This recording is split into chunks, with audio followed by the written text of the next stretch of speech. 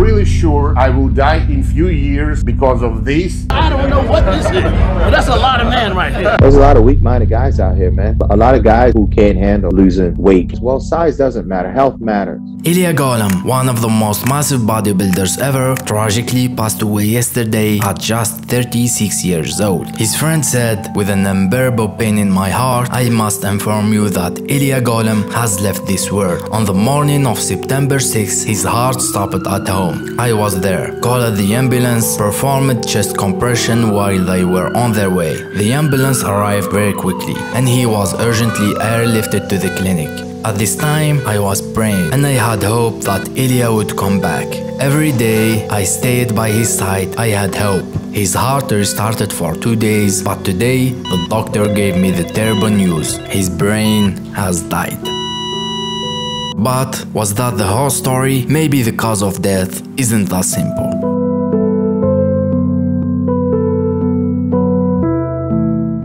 Born in 1988 in Belarus, Illia grew up as a skinny kid who struggled with gynecomastia, which led to people teasing him and calling him a girl. When I was 12 years old, my chest started swelling. The most dumb thing, I diagnosed breast cancer for myself. In my class, I was the smallest guy maybe. I was looked like a girl with no genetics at all. And when I was 16, I couldn't do any push-ups. Inspired by legends like Arnold Schwarzenegger and Sylvester Stallone, he started bodybuilding as a teenager. Arnold Schwarzenegger or Rambo. I told myself that I want to be like them. I want to be outside, people saw me. I need to achieve their size, but how I really don't care about it, how I achieve this. We didn't have an internet in our country. Despite training for 2 years, he didn't get any result. At 18, after moving to the Czech Republic, he met someone who introduced him to the steroids, which changed the course of his life from a normal student in university to the dark side of bodybuilding. One day I met this,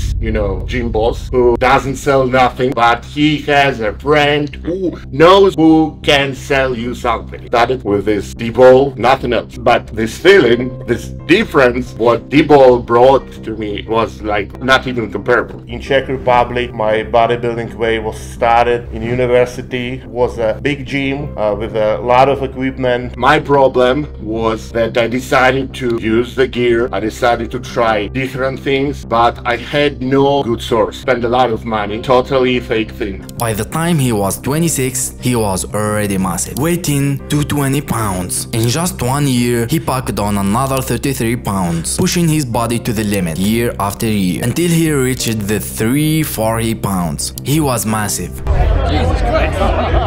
I don't know what this is, but that's a lot of men right here. He entered the bodybuilding scene and arrived in America just days after Rich Piana's death, quickly becoming sponsored by Piana's company 5% Nutrition. In one day, make a decision that I need to move for a new life, for a new thing, for a new environment. I don't have children, but why you move? In Czech Republic, you had a good conditions, had a business, you make money. Standing at 6 feet tall with a massive 25-inch biceps, Illia was absurdly strong, lifting huge weights, a 600-pound bench press, 700 pounds deadlifts, and 700 pound squats. And to fuel all that muscle, he followed the huge diet of 17,000 calories a day. He would eat 100 pieces of sushi and large portions of steaks just to meet his daily calorie needs. 17,000 calories today, guys. If I do 10,000, I'm not growing. To gain the weight like this, it's life-changing, because in a real life, you can do anything. You are happy that you can move.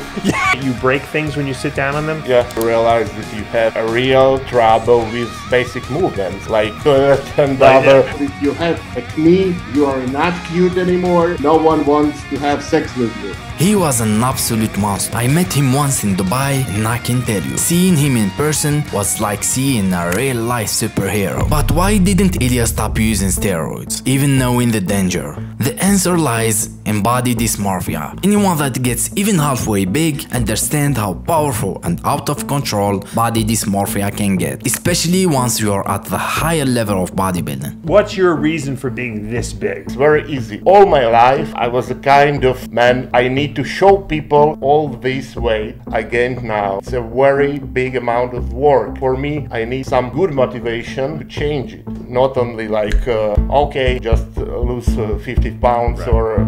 There's a lot of weak-minded guys out here, man. A lot of guys who can't handle losing weight, can't handle walking around 225 or 215 or even 190. So it's a mental sickness that a lot of people accumulate from our sport. Men and women walking around with this alter ego that size matters. Well, size doesn't matter. Health matters.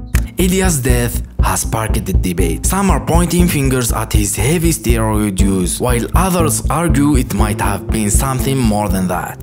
I've been following Illia for a few years. He hadn't posted much over the last few months, and I had a feeling something was wrong. Maybe a health scare, or that he had to downsize. Turns out, it was a far worse scenario than any of us could have guessed. For a while, Illia was active. He was constantly posting, sharing his workouts, his meals, his life, but then suddenly it went silent, and I hadn't seen anything from him in over a year and a half. There were no updates. It was like he vanished from everywhere. At one point, it seemed like someone else took over his Instagram, pushing clothing and supplement company. And now there is a lot of people on social media wondering that Illia actually passed away earlier than we thought and just wasn't announced. One time I was really depressed about how things going and I need some support. His last video showed just how sick he really was. He was battling the consequences of years of abuse from synthol, just like a rich piano. His kidneys and liver was severely damaged from all the oils dispersing through his body.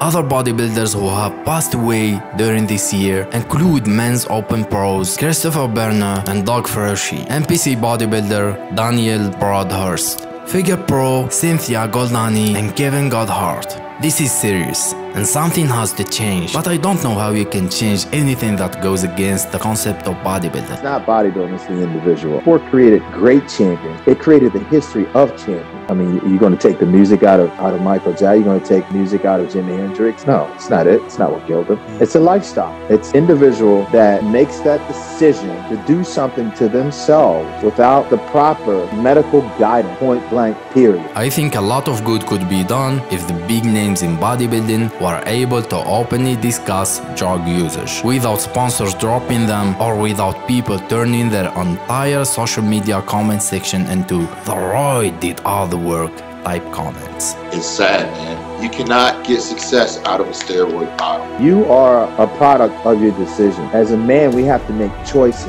As men, we have to know the risks that we're taking. I took my own life in my own hands. And you have to be smart when you do that. You could be that next victim any moment, any time. You're taking your life in your own hands. Anyway, what do you guys think about this? What really caused Illia's death? Was it steroids or something else? I guess we'll never know. Rest in peace, brother.